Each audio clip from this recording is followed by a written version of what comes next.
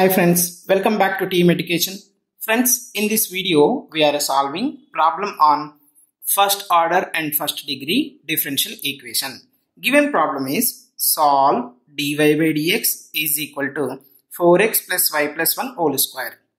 Okay friends, here you observe they are given dy by dx means first order dy by dx power 1. So first order and first degree. We have a different methods to solve the first order and first degree if the given differential equation is in the form of dy by dx is equal to f of x comma y. What is the first method we have? Variable separable. Means we have to separate f of x, dx terms, x and dx terms are one side, y and dy terms are another side. But here you observe f of x comma y is 4x plus y plus 1 whole square. So here can you separate the variables? No, it is not possible. Means x dx terms are one side, y dy terms are another side. No, it is not possible. Go for substitution method. In that method, I am considering given bracket. What you have? 4x plus y plus 1 which is equal to t. I am considering this is equal to t.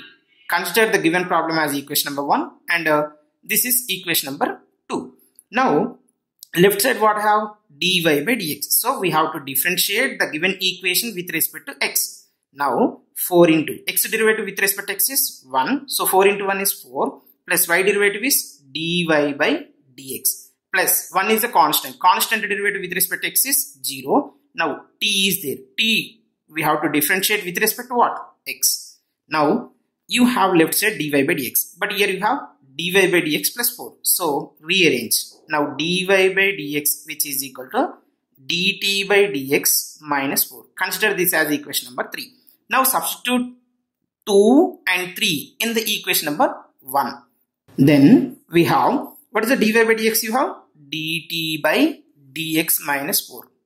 Dt by dx minus 4 which is equal to, bracket what I have? 4x plus y whole, 4x plus y plus 1 whole square. So t square only. Now it is possible, do the variable separable method. This is again a first order and first degree or not? Yes. But it is in terms of t. Now dt by dx is equal to t square plus 4. Now here you have a dt, right side you have a t terms. So you can write this as 1 by t square plus 4 times of dt which is equal to dx. I have written dt and t terms are one side and dx and x terms are another side. Where is x terms? Here you don't have x term, nothing but here 1 is our x term. Now integrating on both sides. If you are integrated on both sides, then we will have integral of 1 by t square plus 4 into dt which is equal to integral of dx. Okay, now we have a formula. Integral of 1 by x square plus a square dx is equal to 1 by a tan inverse x by a. 1 by a tan inverse x by a. But in place of x what I have? T. In place of x I have t. In place of a square I have 4. So from this you can say a is equal to 2. A is equal to 2. Now you substitute in this. We are substituting 1 by a. 1 by a means in place of a what I have? 2. Okay. A square is equal to 4. So a is equal to 1 by 2 tan inverse x by a. In place of x what I have? T. So tan inverse t by 2 which is equal to integral of dx. Dx means 1 into dx you can write. So integral of 1 means x plus c, where c is an arbitrary constant.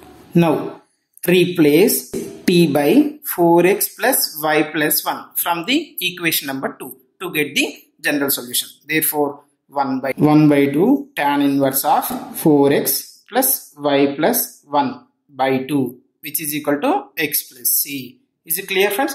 This c is called arbitrary constant.